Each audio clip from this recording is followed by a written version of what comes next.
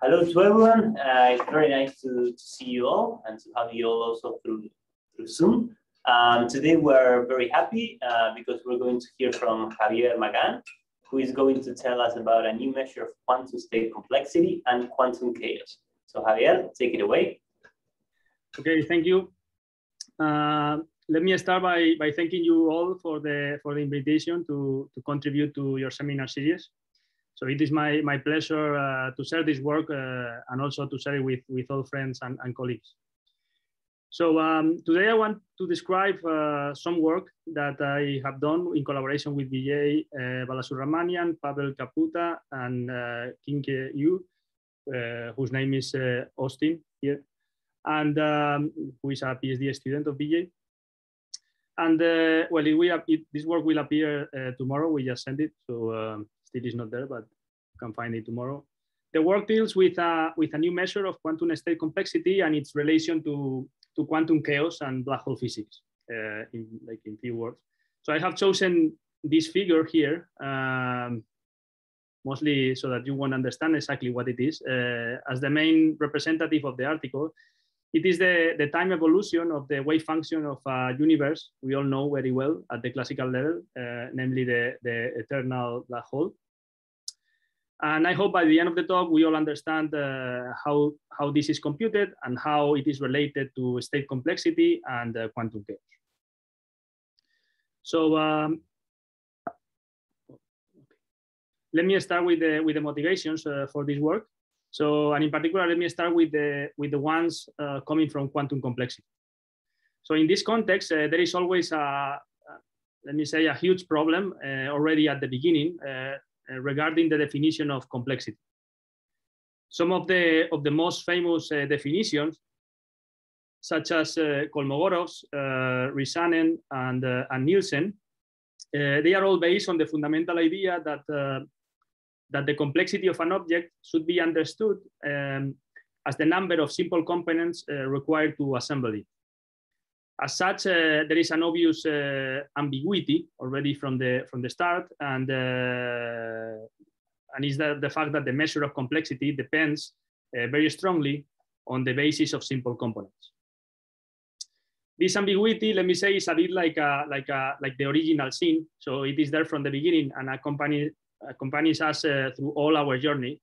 And actually, in the context of holography, it has appeared explicitly in several works that deal with Nielsen complexity and the so-called penalties.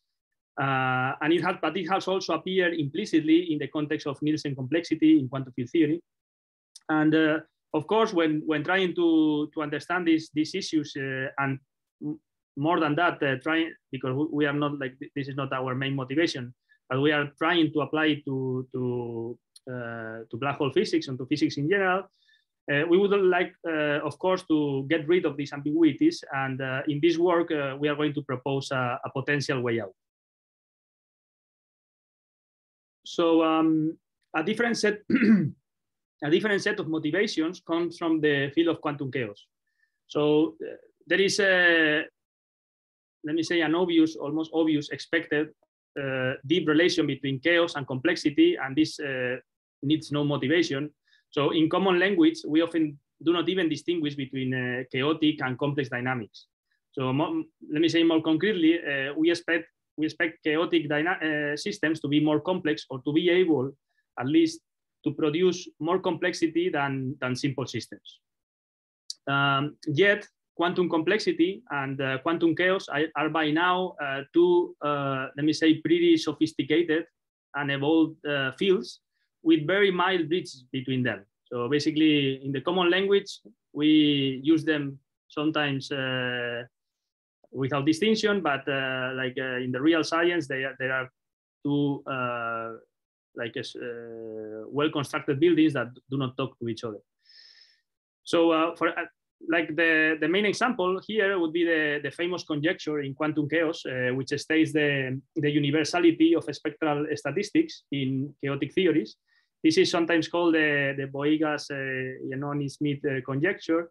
And as is well known by now, maybe in our community, aspects of this conjecture are also encoded in what is known as the spectral form factor, which we are going to define later. And this has indeed been studied recently in the context of black holes. Again, yet there is no relation between this famous quantum chaology, let me say, and quantum complexity.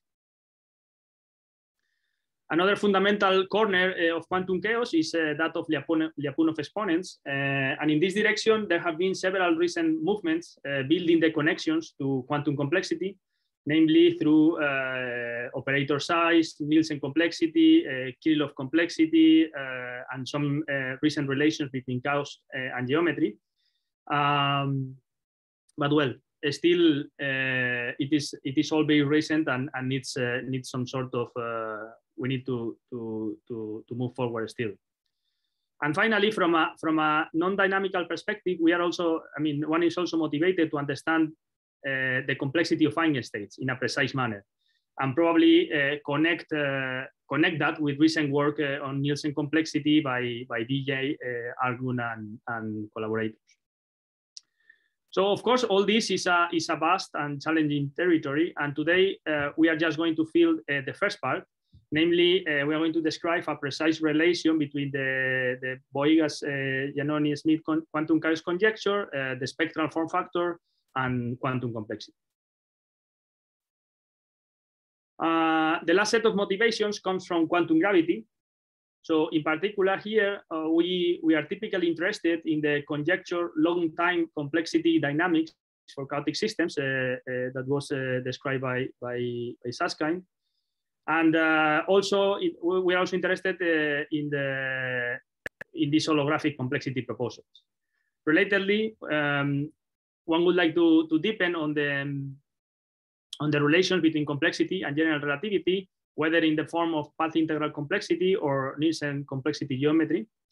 And in this direction, today we are going to concentrate on the long time dynamics of complexity. And indeed, we are going to refine Susskind conjecture on such behavior, which we also will describe later. But let me say that although we are not going to talk about maybe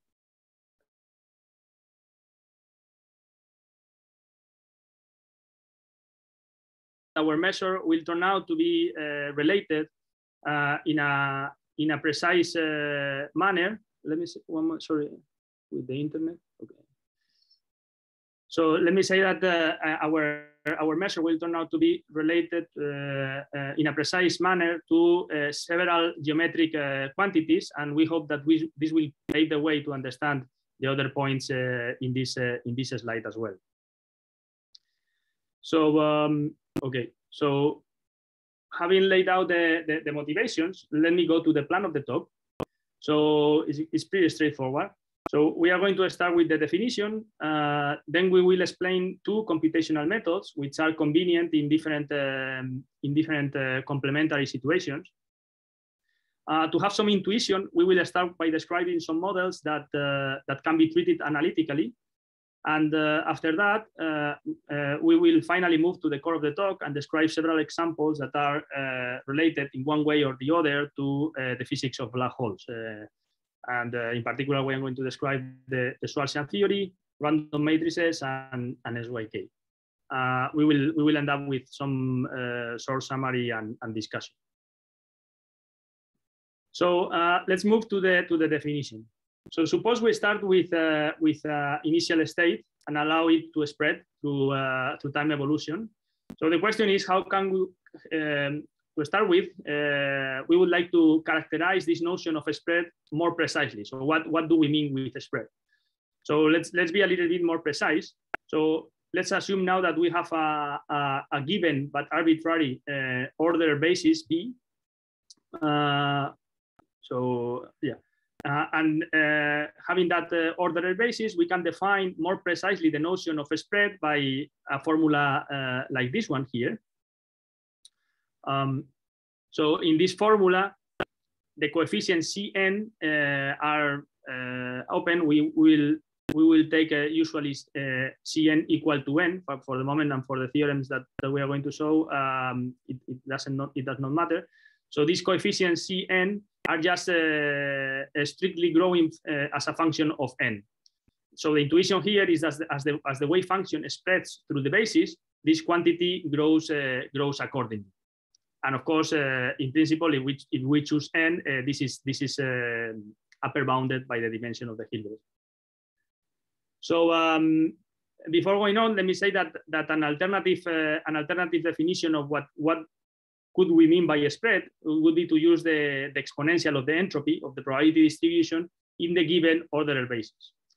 Now, the question now is, of course, what basis should we use? No, here it seems that we are again faced with these ambiguities that plague the discussion in quantum complexity.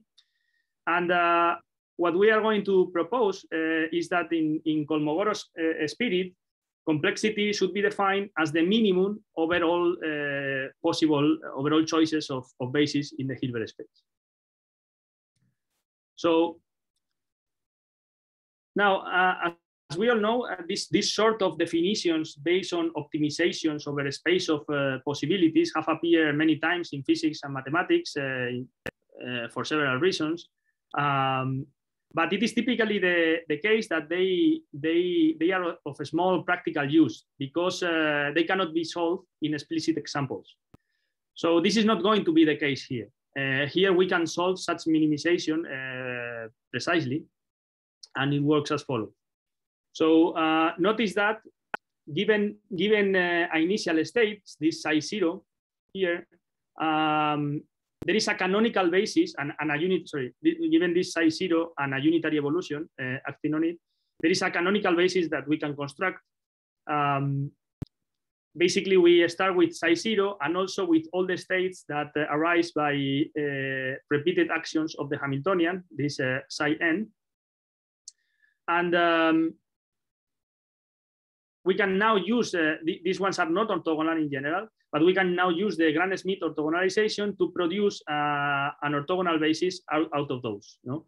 In the literature, well, so yeah, this gives by construction, this gives an orthonormal basis for the part of the Hilbert space that is explored by the time evolution, and this basis in recent literature is sometimes called the Kirillov basis. Now let me define the following string of derivatives of the spread at t equal to 0. So basically, it's the coefficients of the Taylor expansion up to infinity. So in this article, in our article, we prove the following results. The first is that is a theorem for any basis b. This string of time derivatives at t equal to 0 is minorized by the Kirillov basis with equality only for what we call the complete Kirillov basis, which is just so this when we do this Gram-Schmidt orthogonalization, it could be the case that we are going to produce an orthogonal basis, but it might not be a full basis for the Hilbert space. This is not going to be the case for us since our systems are chaotic, but well, just for completeness, the time evolution could just explore a finite part of a subspace of the Hilbert space, and well, and therefore we need to complete that basis in some way. So any basis that completes the Kirillov basis in any way, we call it a complete Kirillov basis, and this theorem says that this complete Kirillov basis minimize this string of derivatives. Now, this theorem has a corollary, which says that the spread, now without derivatives, defined by the increasing sequence, and the basis b, is minimized near t equal to 0 by a complete Kirillov basis. So the quantum state complexity, as we have defined it, is then the spread in the Kirillov basis. Let me say that you could complain that, well, how can we trust that the minimization is going to work? I mean, until what time? And this is something that is an open question here, just to give you some more confidence that that this is the right definition. We can actually prove a third result, which says that for discrete time evolution, the spread is minimized in the Kirillov basis for all times. So actually, in practical scenarios, is really going to be a minimum. So there are some questions here. Maybe people that are not used to the kilo basis.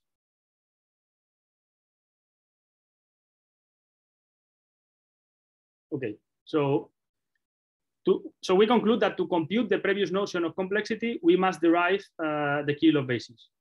By this, we mean, let me repeat it, we start with the vectors that appear by repeated action of the Hamiltonian in the initial state, and then we perform the Gram-Schmidt orthogonalization on those and derive an orthonormal basis for the subspace of the Hilbert space explored by the evolution. Now, luckily, this problem is well known in the literature, and the solution is also well known and comes under the name of the Lang-Sos algorithm, which you have here this nice book on the subject that is already quite old. So the Lang-Sos algorithm, so it's basically completely summarized in this set of equations here, these three equations here, but it's expressed by the first two simple equations, which instruct us how to get the, let's say, the n+1 kilo basis vector out of the two previous ones. So in these equations, there are some coefficients that are going to play a leading role, which are known as the Lang-Sos coefficients. And and this, of course, this iterative process has to be corrected by some initial condition. And the initial conditions are basically that, these are technical things that I'm not going to enter, but that B0 equal to 0, and that the initial state is the first state in the kilo basis. So what is important for us now is that it is simple to see that from this equation, from the defining equation, which is this first one here, the Hamiltonian in the kilo basis acts in this simple way here. So it is a tridiagonal matrix. Notice that maybe some of you already have seen this, but it is kind of interesting that all Hamiltonians, no matter where they come from, when they are applied to certain initial state, they can be put in this form, even random Hamiltonians. So for finite dimensional matrices, this form of the Hamiltonian is known as the Hessenberg form of the Hamiltonian. And there are numerically stable algorithms to compute this Hessenberg form. Actually, even Mathematica has such a subroutine. So for finite systems with discrete spectra, such as that we are going to study, such as the SYK or matrix models, we can use directly these subroutines to compute. So basically, we just give the Hamiltonian, we just give the initial state, and just ask him for this Hessenberg form, which is a tridiagonal matrix, and from this we just read the Lang-Sos coefficients. This is a little bit more better explained in the article, that I don't want to enter in many technical details. But this is just I just want to say that this is the first method. Is let me say is the best method at a computational level, because we are going to see the results are going to speak by themselves. But this computational method does not work for infinite dimensional systems or systems with continuous spectrum. No, you really need this method really needs to input a Hamiltonian, which is a n by n matrix. So a more general method is the following. So we first define what is known as the survival amplitude. This is just the amplitude for the state to remain unchanged as time evolves. So it's defined by this equation here. We are going to assume that we can compute such quantity by other means, and this is going to be the case in the examples. So just stay with me. So basically, this is the input that we are going to use, the survival amplitude. From the survival amplitude, if we can compute it, we can compute then the time derivatives at time equal to 0, and these are called the moments, basically because just by taking the derivatives, we see that these are the moments of the Hamiltonian in the initial state. Now let me remind the particular form of the action of the Hamiltonian in the kilo basis, and which was given by this equation here. But let me put it in a more maybe visual way, which is this plot here, in which we have put that equation into the form of a Markov chain. So in this Markov chain, the nodes are the Kirillov basis vectors, so K0, K1, K2, and the arrows connecting them correspond to the possible hoppings along the chain. So the B's move us back and forth to nearest neighbors, and the A's are just like a kind of like a mass. They just stay in the same place. So let me say more concretely, in this Markov chain, the weights are the Langsos coefficients, and the Hamiltonian is the transition matrix.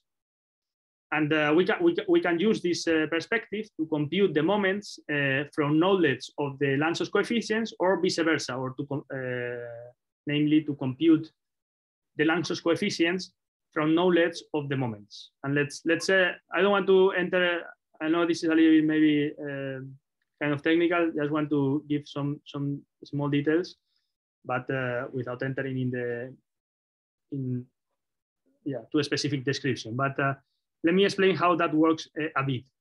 So to explain it, it is better to like go a little bit further in these drawings and do what is known as to unwrap the Markov chain. So this produced this kind of triangles. So what is important, it contains a lot of information of the Markov chain. Let me just describe a part of it. So what is important here is that the base nodes, this 0, 1, 2, 3, now you should think them as the moments of the Hamiltonian, and the arrows connecting different nodes are the Langsos coefficients. So basically, to compute moments from Langsos, we just sum. So for example, to compute the third moment, we just sum overall possible paths from the 0 node to the third node without loops. So for example, let me put an example. The first moment is just IA0 because it's the only path. The second moment is we sum overall possible paths, and each path is weighted by the product of weights around the path. So basically, in this case, yeah, let's put examples. So the first moment is equal to I0, and the second moment is equal to I0 squared plus IB1 squared. Okay. So it is clear that knowledge, I mean, with this kind of rule, knowledge of the Langsos coefficients allowed the computation of the moment. But this is not what we were wanting.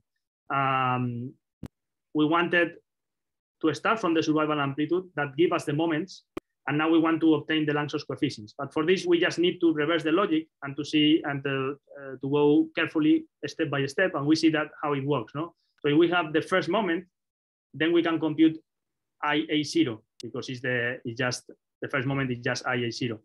But now we have the first moment, the second moment, and IA0. So then the equation defined in the second moment allows to compute B1. And then the next one allows to compute A1, and the next one, and so on and so forth. So this is kind of involved, but the important point is that it can be done. So this then provides two methods to compute the Langsos coefficients, one from the Hessenberg form and one from the survival amplitude. So once we have these coefficients, we can proceed as follows. So we expand the time evolving state in the Kirillov basis, and it is a trivial computation to see that on this basis, the Schrödinger equation takes this explicit form here. This is basically the same equation that I described before, which is the action of the Hamiltonian in the Kirillov basis. And so with this, so we started with the survival amplitude. We obtained the Langsos coefficient. So we arrived to this equation here. And now obtaining all other amplitudes is just an algebraic procedure.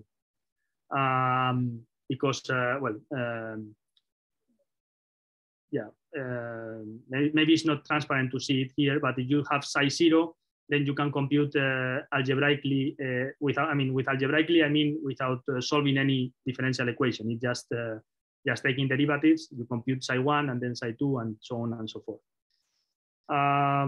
So this algorithmic process is better explained in the article, but let me say that it is quite straightforward. So once we do this, we have computed all the wave function for all the necessary kilo basis vectors. We can compute the complexity by using this formula or using the entropic definition. Okay, so let me repeat. This is admittedly a somewhat involved computational process that for the people in string theory of quantum gravity is kind of very weird and opaque. But before moving on to specific examples and to motivate and convince you all that this is a worldwide direction, it is illuminating to apply this framework to the thermofield double state in general, which is what we are going to do all the time, but let's do it in general here. So the thermofield double state is defined as usual. We make the tensor product. We make the tensor product of the original Hilbert space with itself. And typically we call one of the theories the left and the other the right. And once we construct this tensor product, we construct this state out of the eigenstate of the original Hamiltonian with these amplitudes here. As is well known, this state purifies the thermal ensemble for each of the left-right theories.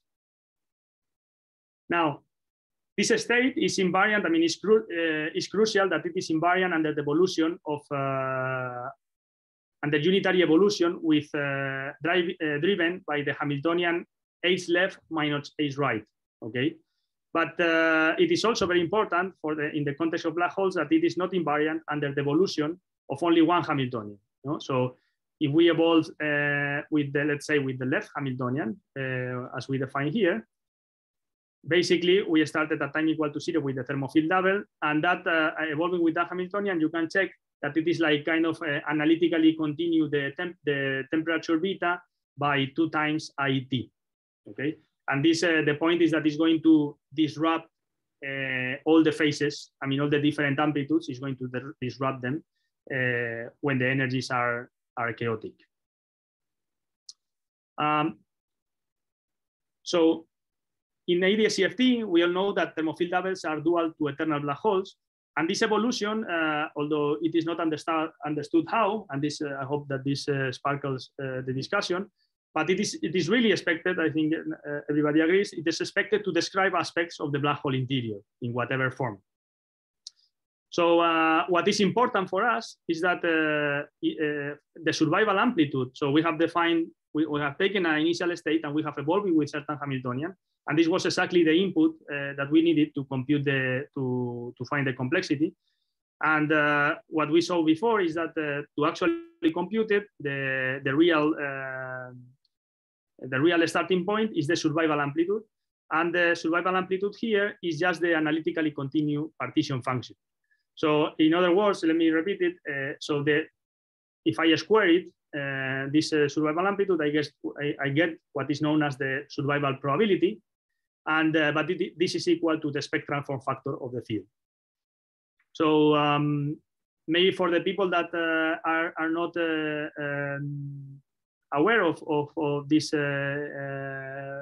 this progress, let me say that the spectral form factor, which is exactly defined as, so I define it now, in this equation of the survival amplitude is the modulus square of it, or it is typically defined as the modulus square of the right-hand side.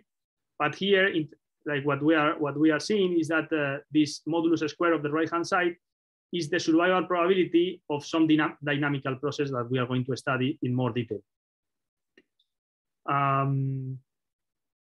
So here, so in the context of the kilo basis, the spectral form factor is just the first entry of the probability distribution in the kilo basis. So yeah, so well, let me maybe make a kind of exaggerated but motivating comment that we expect that this very simple observation might, I mean, we see it as a very promising avenue, and we are going to justify that as a very promising avenue to build the bridge between quantum complexity, quantum chaos, and quantum gravity. So it touches all the corners in a very sensible point. And also, let me say that it might provide, or we expect it to provide, an avenue to turn the characterization of phases in terms of partition functions to a novel characterization of phases in terms of the dynamics of quantum complexity, which might help to understand new features. So, okay, so before, so well, I'm going to stop one moment to see if there are some questions.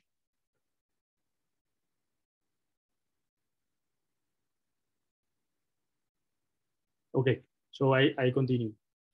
So before going to the interesting but complicated models, it is good to gather some intuition from analytical examples. And to such end, we borrow recent techniques that we developed in this recent article with Pavel and Patranis. This technique assumes, starts with a very strong assumption that the Hamiltonian belongs to the Lie algebra of a certain group. And has the following form here. So it is the sum of certain ladder, I mean, certain ladder operators on the raising, so the raising operator and the lowering operator, and we can also add an element belonging to the Cartan algebra, to the Cartan subalgebra. Now, the observation that we did in the paper with Pavel and Patramis is that the action of this type of Hamiltonian in the representation basis is the same as the action of the Hamiltonian in the kilo basis that we described before. So maybe not so transparent at first sight, but we can conclude that starting in a highest weight, in a certain representation, in a certain highest weight, we can identify the kilo basis with the representation basis of the highest weight. So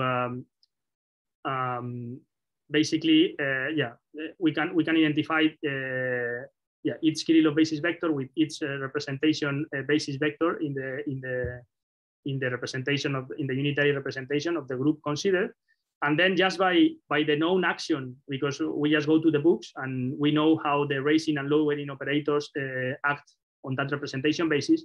This gives us directly the Langsos coefficients. Okay.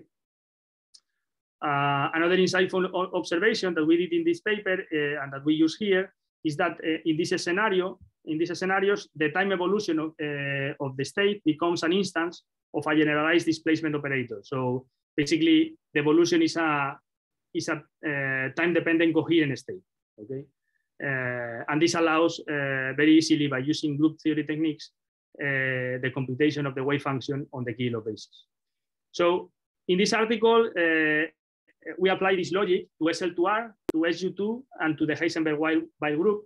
Here I'm going only to describe very briefly the case of SL2R, which is probably the most interesting. In this case, so let me repeat the form of the Hamiltonian. So the form of the Hamiltonian is this first equation here. But now we know what we are talking about. This raising and lowering operators are and the L0, they just close the SL2R algebra. Now we can go to the books, and in a representation, in a discrete series representations with a scaling dimension h, the generators act as written here, and this allows to read and these are the Langsos coefficients directly, as we mentioned before. So we now do the identification between the states in the representation basis labeled by n and the kilo basis states, and then this allows us to read off these ANs and BNs coefficients. So in particular, notice I want to, and this is a technical comment for the people that have worked in Kiel of operator complexity. So notice that the AN here grow linearly with n, while the Bn, although it starts with a square root behavior, it also grows linearly with n at sufficiently large n. And but this so basically, well, let me just say we can, by using the techniques. I'm not going to through the details, which are kind of involved calculations, but we can compute the quantum complexity using group theory methods, and one obtains this formula here, which well, it's a little bit, may seem a little bit complicated, but it's just very simple universal behavior. So basically, we get exponential growth for this gamma smaller than 2 alpha, which is what we would expect because the AN and because the BNs grow linearly with n. Okay, what we would expect from knowledge in Kiel of operator complexity. But what is interesting here is that the ANs might have a dramatic impact on the dynamics, and actually, even if both of them grow linearly with n, for certain parameters, in this case for gamma greater than 2 alpha, we get actually the exponential growth is broken, and we get sinusoidal recurrent evolution. In the transition, basically, well, yeah, as a matter of fact, in the transition, it will be important below. It's just quadratic growth without bound. Let me just conclude this part by saying that although this might seem kind of yeah, I don't know, uninteresting, maybe just for pedagogical reason, actually for h equal to 1/2, this problem describes the thermofield double evolution of the harmonic or inverted oscillator, and this gamma equal to 2 alpha is exactly the transition between harmonic or inverted. So at that point, basically, you have a free particle on the line, and the complexity grows quadratically with time. And I was thinking, when preparing this talk, I was thinking, should I tell this to them or not? And at the end, I decided to put these slides, analytical slides, because actually, what is interesting is that this transition point in which complexity grows quadratically, and you have this explicit Langsos coefficients, it is actually going to appear universally in all the models. So although this is an analytical example, which is kind of very contrived, I mean, without no motivation, actually it will appear as some kind of universal effective description of in all the models that we are going to describe. So keep with me one moment. Javi, can I ask you something here? Yeah. So if you will consider, let's say, a system with a unique Hamiltonian, like n equals 4 or whatever, do we expect such parameters to be fixed? So, or we're able to see essentially this, the transition between exponential and recurrent evolution? Well, here, I mean, remember, I mean, no, it will be fixed. I mean, here you see that the parameters gamma and alpha that are exactly the parameters defining the Hamiltonian. So in the Hamiltonian, if you see the first equation in this slide, is alpha times the sum plus gamma times L0. So depending on how you fix gamma with alpha, basically you can see gamma as some sort of like a potential energy, no, binding the particle to be at the center, and the other alpha is like some kind of drift. Well, yeah, this is better explained. I didn't want to put more, this is better explained in the article, but yeah, one tends to keep the particle static, and the other tends to keep the particle moving far. In a explicit theory, you have a explicit Hamiltonian, and you don't have any choice. This is what we are going to see in a moment. And actually, in what we are going to see is that the explicit Hamiltonians describing black holes are universally described by the transition point gamma equal to 2 alpha. So it's explicit. You cannot move it. I don't know if I answered your question. You can ask again if yeah, thanks. Okay, so let's start going a little bit towards more interesting theories. So let's start, yeah, and particular examples describing aspects of black holes. So we start with the Schwarzian theory. So this is known to, so this theory is known to appear in the low energy limit of SYK, and also in the boundary description of JT gravity. It is defined by this Euclidean action in 0+1 dimensions, where f is the degree of freedom and the brackets stand for the Schwarzian derivative, which is also defined here. I guess this needs not too much introduction, but I just wanted to put it. The coefficient C in the front of the action can be thought of as a central charge or as an inverse coupling, and indeed the semi-classical or weak coupling limit arises by taking the large C limit. Now, what is important? Well, there are many things important in this model, and I'm not going to review them since they have been described in recent years. They have been at the center of the discussion in recent years. But for us, in this case, this model can be solved. Well, this model describes two-dimensional black holes, and it can be solved explicitly. In particular, we have the exact partition function, which is this one here. Okay, so this partition function is well known that when written in terms of an integral of a density of states, it shows a continuous density of states. So this model has a continuous spectrum, and so we cannot use the first of the methods to proceed with the computation. We cannot just plug into Mathematica this Hamiltonian and ask him to provide to us the Heisenberg form. We need to use the second method, but at least, so because we have the partition function, we also have the analytically continued partition function, which means that, that we have the survival amplitude of the thermofield double explicitly. So equivalently, it's the same thing to say that we have all the exact moments, which are just the thermal expectation values of powers of the Hamiltonians, which are this one here. So using the algorithm that I described before, one can numerically compute the Lanczos coefficients. And interestingly, they look very similar to the SL2R scenario. So basically, the ANs are linear, as in the SL2R, and the DN start with a square root followed by linear behavior. One can make the bridge with the SL2R more precise and actually verify that a large n, a large n, with large n now I mean a large little n that labels the kilobasis vector. So at large n for any temperature, these coefficients approach the free regime of the harmonic oscillator. So they satisfy this equation here, an equal to 2bn, and then at large times complexity grows quadratically.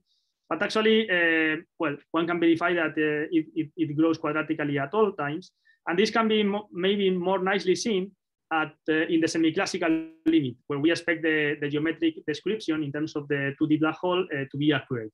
So in this semi-classical limit, as we let the central charge go to infinity, we can verify that the ANs and the BNs actually match the formula of the SL2R for all little n. So well, this means that the time evolution of the Schwarzian thermofield double is well described by motion in the SL2R group for a particular scaling dimension. And this implies that, well, that we can define a nice and close complexity algebra following this recent article here, which I'm not describing, but it is described also in the article.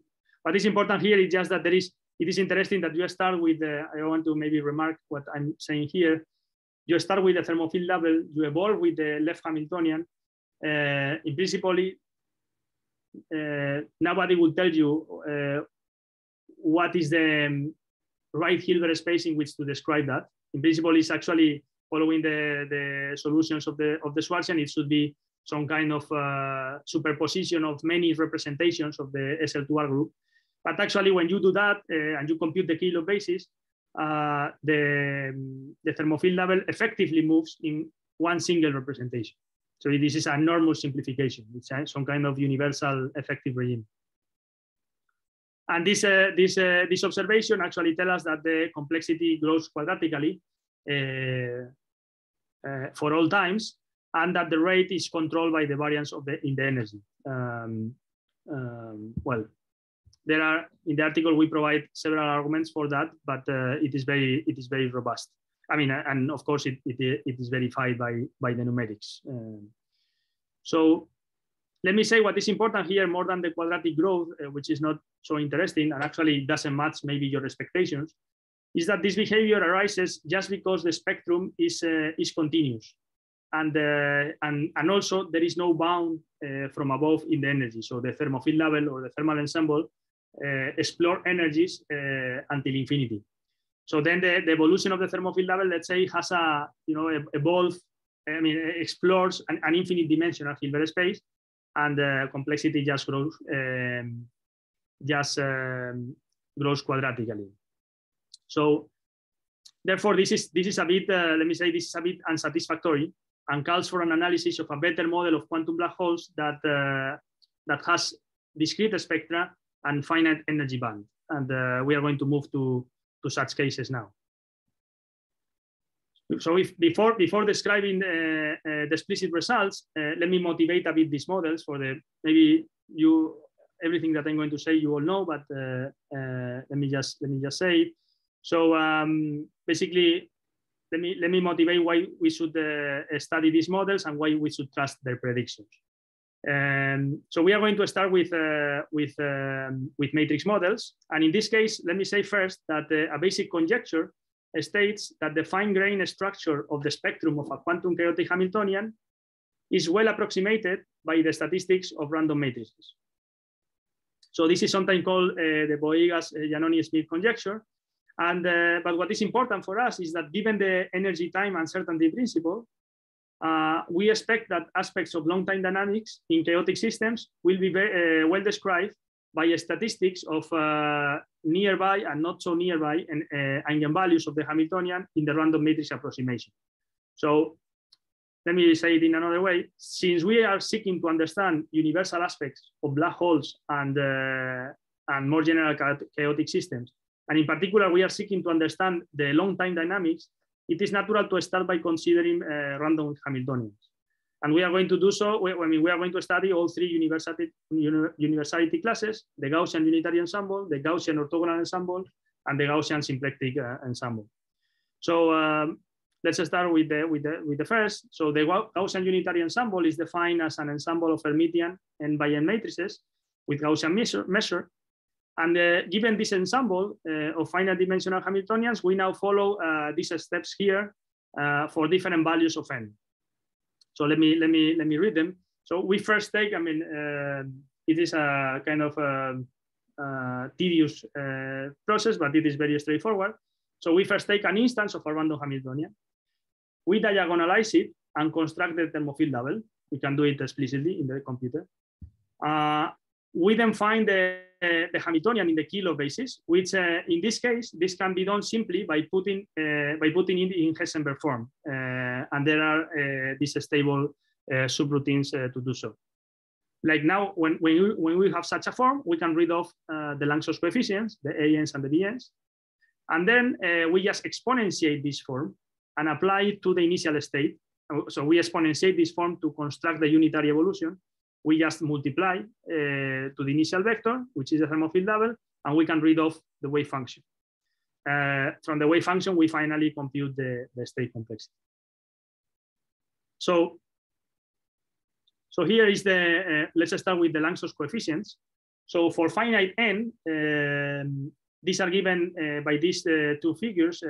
Notice that they are expressed as a function of little n divided by the dimension of the Hilbert space, the dimension of the Hamiltonian, of the matrix representing the Hamiltonian.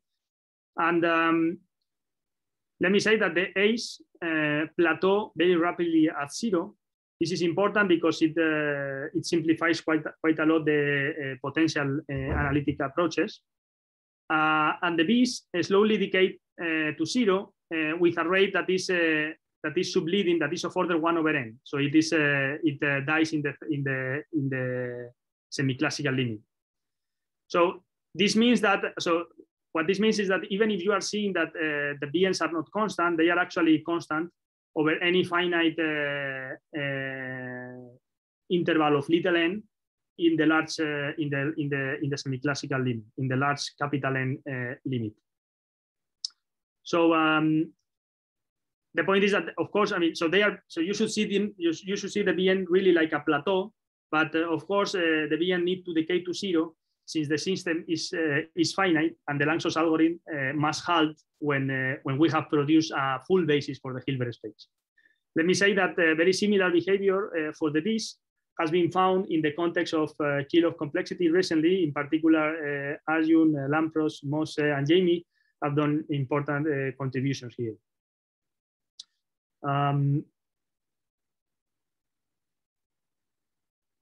Okay, so to analyze the transition, so here, okay, so here we see two regimes, one very sharp regime of linear behavior, and then the other regime.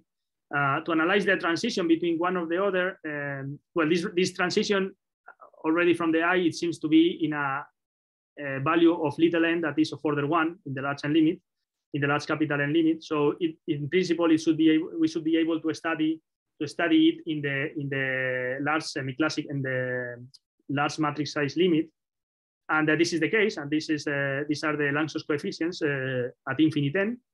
And we see that for different temperatures, and we see, I mean, here, the only thing that I want to mention is that the transition occurs at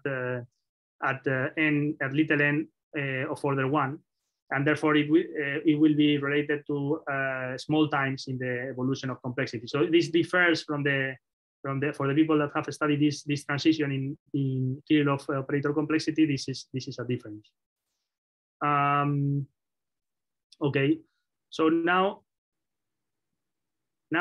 using the Langsos coefficients, we can, as I explained before, we can compute the probabilities and the quantum complexity. We do this in this figure here. Quite interestingly, we conclude that the Gaussian unitary ensemble complexity displays of the thermofield level for different temperatures. Notice that it doesn't really matter what temperature. It displays 4 regimes. So first, we have a ramp for exponentially long times until a peak of exponential size. Then we have a downward slope until a plateau is reached. The plateau time and its height as well are exponential in the entropy as well.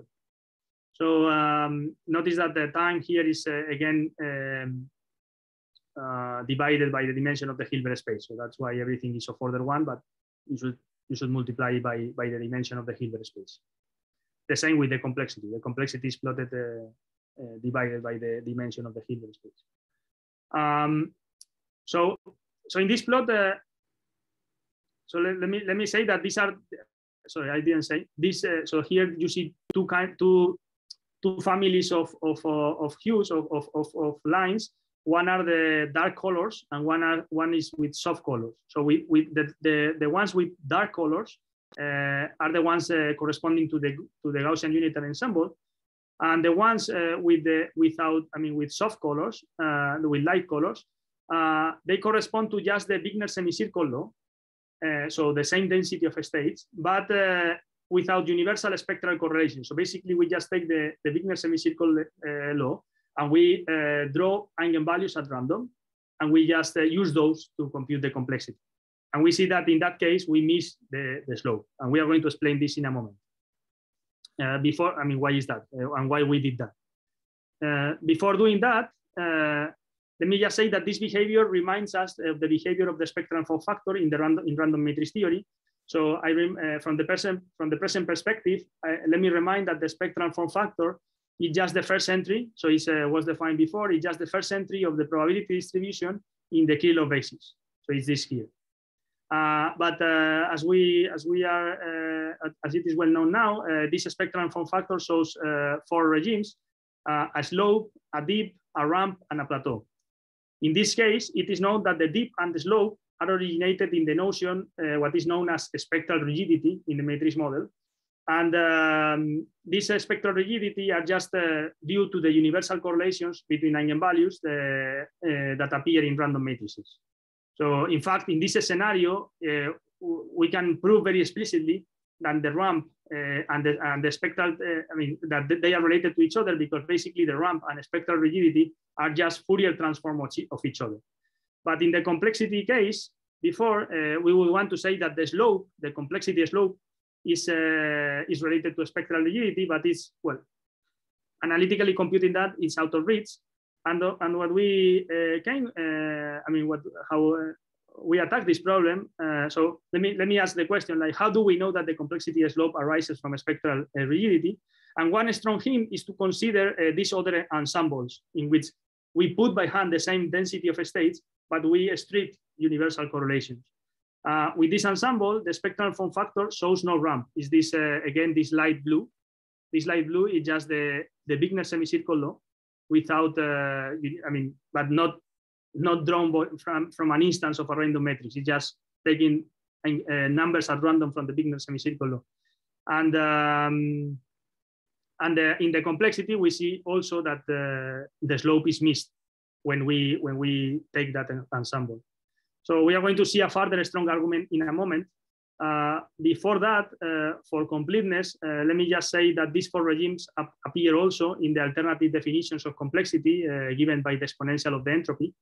And in these cases, although it is not so here, we have verified that the slope disappears when we erase the universal correlations. So I know that I'm running out of time. I just need like 5 minutes, so hope nobody complains too much. So to better understand the physics of this complexity slope, we are going to follow more. Instead of just following the complexity, which is at the end some kind of functional of the probabilities, we are going to follow the probability distribution of the microscopic probability distribution of the thermofield bubble in time. So by taking basically different snapshots at different times.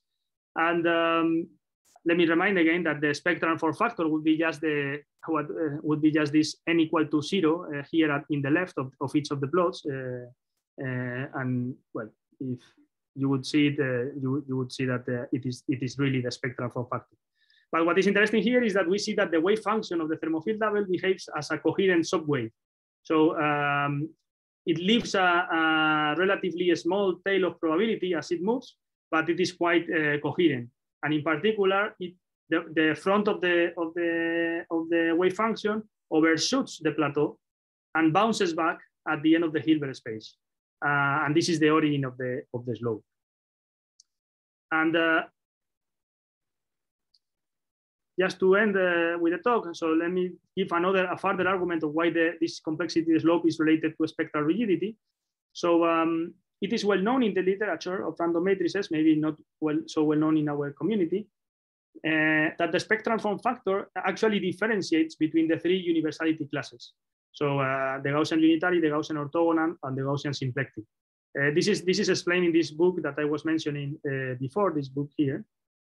And actually is where I extracted this plot here, which is a plot of some quantities related to the spectral form factor. Let me notice from this plot that the Gaussian unitary ensemble shows a sharp transition from the ramp to the plateau. The Gaussian orthogonal ensemble shows a smooth transition, is this one here. And the Gaussian symplectic ensemble displays this kink. So it kind of goes far and then comes back. So we can, using the same methods, we can compute the complexity for the Gaussian orthogonal ensemble and the Gaussian symplectic ensemble. And we see clearly that the complexity slope demonstrates the difference between universality classes. And we can safely, so basically this, the left one is the Gaussian orthogonal ensemble, which is a very smooth transition to the plateau. And the right one is the Gaussian symplectic ensemble, in which basically the wave function like overshoots the plateau, bounce back, but then overshoots again because it's very coherent, and then plateaus. So we can safely conclude that that this complexity slope is controlled by the semi-spectral rigidity controlling the ramp and conjecturally expected to be universal for chaotic systems. Well, and I'm not going to describe this. Let me just say that we have done all these processes for SYK, and which is a more realistic model because of few body interactions, and but we get basically the same results. So we can distinguish between universality classes, and so everything follows the same. So and with this, let me finish the talk with some summary and discussion. So we have provided let me call it a Kolmogorov-inspired quantum complexity measure that is non-ambiguous, so by minimizing overall possible choices. It is, the nice thing is that it is computable, and it is actually a function, although at the beginning might seem very involved, it is actually a functional of the survival amplitude, which makes it very easy to connect with real physical process. In particular, in the context of the thermofield double, it recontextualized the spectral form factor as just a tiny part of a complex dynamical process related to the time evolution of this thermofield double with a single Hamiltonian. Let me repeat that this is a starting point for a bridge between the characterization of phases via partition functions to a novel characterization via complexity dynamics. And there are open questions, I mean, to develop that bridge, but also to understand Einstein complexity from this perspective, and also to develop the connections to the geometry of the black hole interior. And excuse, apologies for going a little bit ahead of time. Sorry. Okay, let's thank Javi.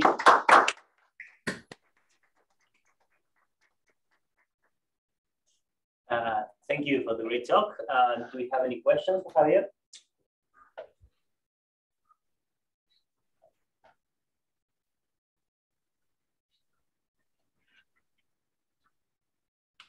Yeah, Javier, can you show the SYK results again?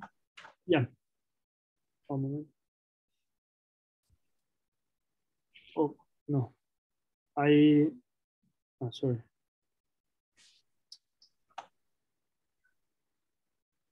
I don't know what is happening now.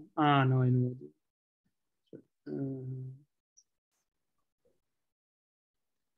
Okay.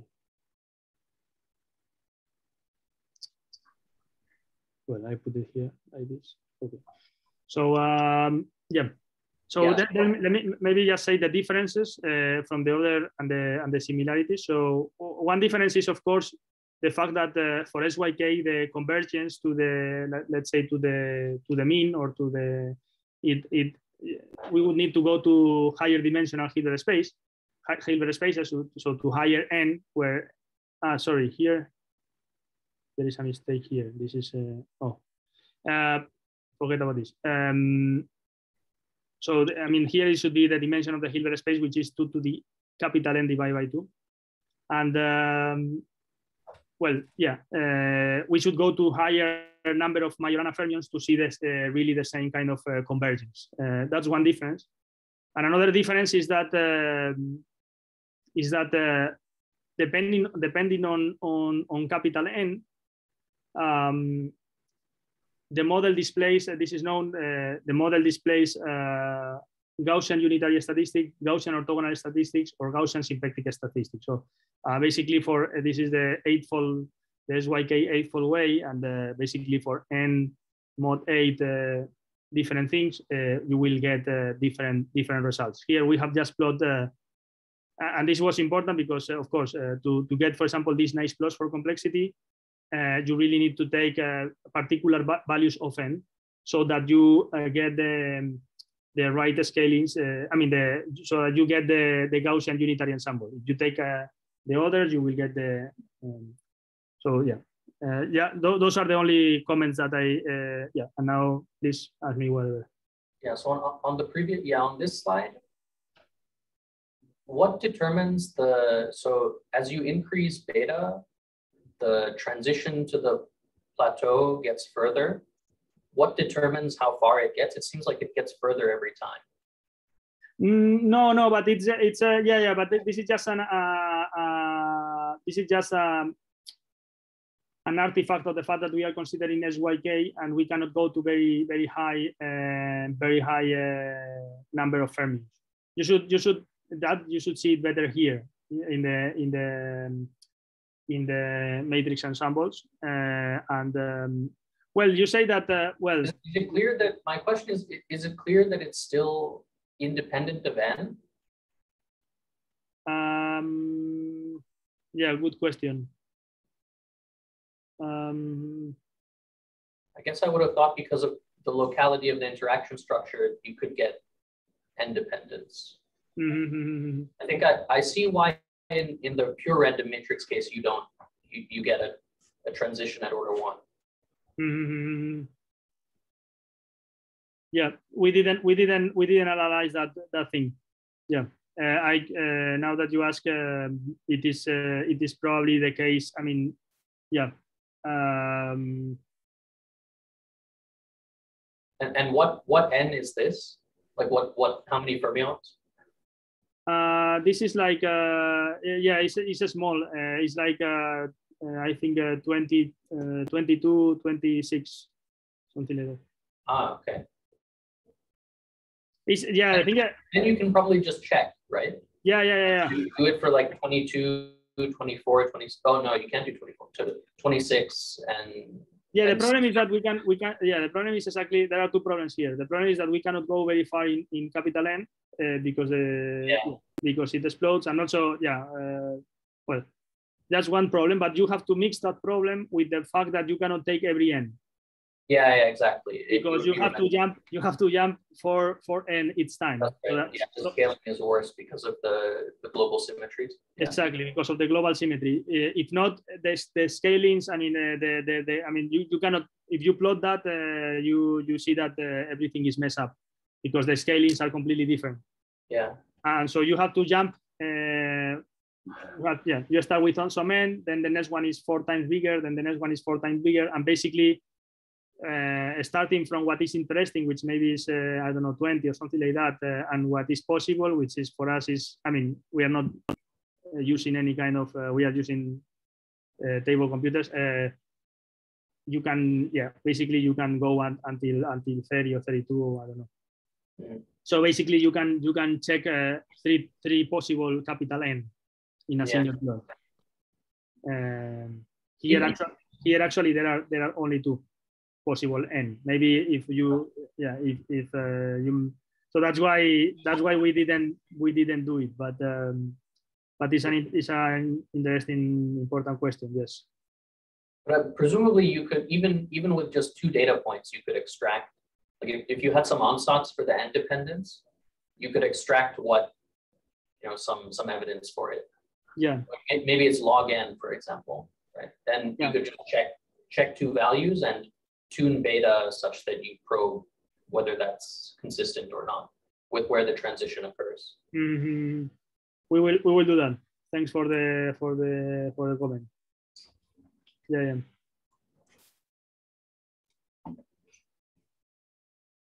I had a question. So you have computed this notion of complexity for ordinary matrix model. And I was wondering whether you thought, or maybe you've done something about it, in the sense that whether you can also compute it for double-scale models, which are in some sense relevant if you're interested in understanding gravity. We have not done it. But I mean, it is very simple now that. We have it's a program. Now that we have it, it's straightforward to input any Hamiltonian as long as you give me a Hamiltonian, and a 2 matrix model still has a Hamiltonian. No, I imagine.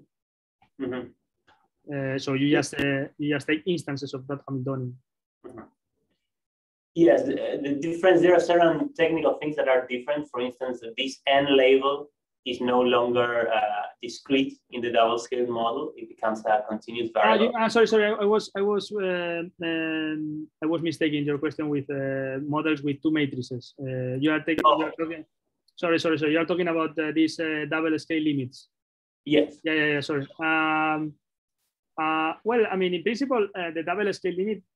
Yeah, it depends. I don't know. It depends on the explicit regimes that you can access. Yeah, I don't know. I should. Yeah, that's something to do. What I'm saying is that in principle, the double scale limit is nothing. I mean, it's just a limit. You still have the Hamiltonian with certain measure, and you are just. I mean, you have a random matrix theory, which is as good as the ones that we are studying, which produce random Hamiltonians, and you just look to that theory in certain limit of parameters, no? So whether you can access that limit of parameters numerically, probably, I mean, you will be able to study. Okay. I don't see a conceptual abstraction, is what I'm saying. It's just a technical, probably a technical issue if there is, I don't know. Yes, I agree. I think some of the methods will be different for the reasons. For instance, this n label will no longer be a discrete thing; it will be a continuous.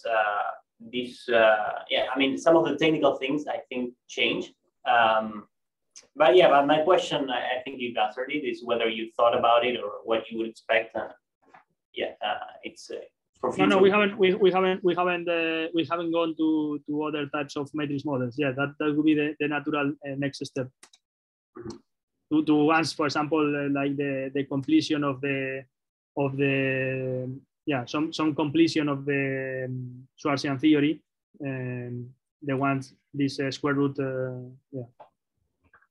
Yes. But it is natural to consider those in that limit that we have not done.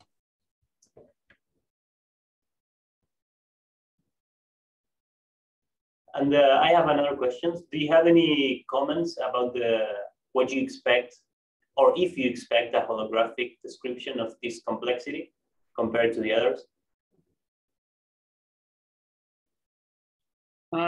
I mean, I don't. Well, this is a question we are leaving for the future. What I'm just saying is that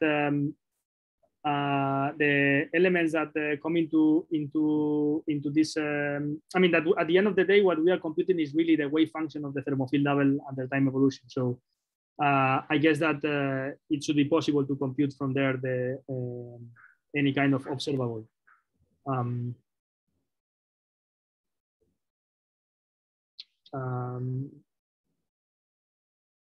Let me say it in another way, maybe. What I'm saying is that even if we call it complexity, what is important here is that we are really studying let's say, the dynamical evolution of the thermofield double and all its little probabilities.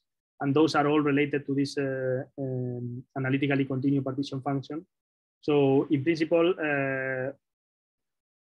and by the moments, and everything has a kind of a gravitational avatar. So yes, I mean, I don't have a precise answer. This is something we put it in the discussion in the article, but yeah, we feel that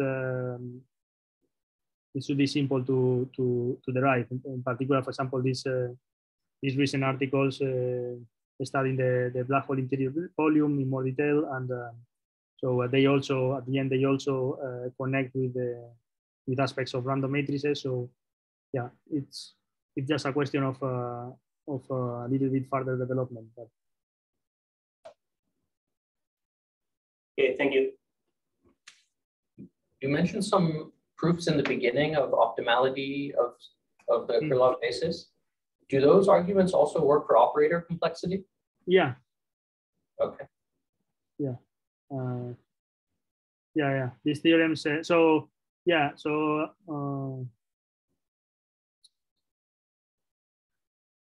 I haven't. So in the article, yeah, I'm sorry. I mean, for maybe the people who know, I mean, I have worked hard in field of operator complexity, have missed some kind of connections with that work. And in the article, we have a full section about that. But I mean, there were many things to discuss today, and I prefer not to do the known thing. So in the article is very explained. But let me say that so this you can think about this as a generalization of key of complexity. So basically, so you start with an operator, you need to choose an inner product, and then once you choose an inner product, you convert the operator algebra into a Hilbert space. And in that moment, you also what you also do is put the problem in the form that we are writing it here. So you have an initial state, and the Hamiltonian is just the Liouvillean. Okay. So in other words, every kilo of operator complexity can be written as this quantum state complexity after the choice of the product, after the choice of the inner product. Okay. But the reverse direction is not the case, because actually, as you are well aware, for kilo of operator complexity, you always have you only have the ends, you don't have the ANs, basically because the action of the Liouvillean in the operator gives you another state of the kilo basis. Okay. But this is not general. When you go to the Hilbert, I mean, to this quantum state complexity, this is not as general as it can be. So the most general thing is this scenario in which you take a generic Hamiltonian in a Hilbert space and you evolve a generic initial state, and then you are going to have these two sets of Lanczos coefficients, the ANs and the BNs, generically. So in a 2D CFT, because of the state operator correspondence, do you still have the ANs? Yeah, certainly. Okay. Yeah, certainly. I mean, notice that the ANs are just maybe I read it here. They are just they are going to be there whenever you have non-zero expectation values of the Hamiltonian in the initial state. Basically, this A0 here in this formula. In the kilo of operator complexity, you will have the kilo of states, and H would be the Liouvillean, and this is just zero by construction. But this is not the case for generic states. Notice, let me say in another way. Notice that you don't only can construct the states in a CFT by acting with a primary at the position 0. I mean.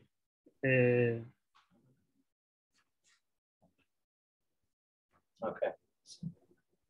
Okay, so the ones which have ANs are like states with real physical time dependence. Exactly. Yeah, okay, nice. Thanks.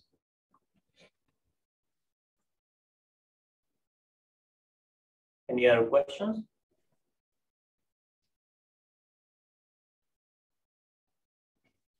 Okay, let's thank Javier one more time. Thank you for the invitation, and I hope it wasn't very technical.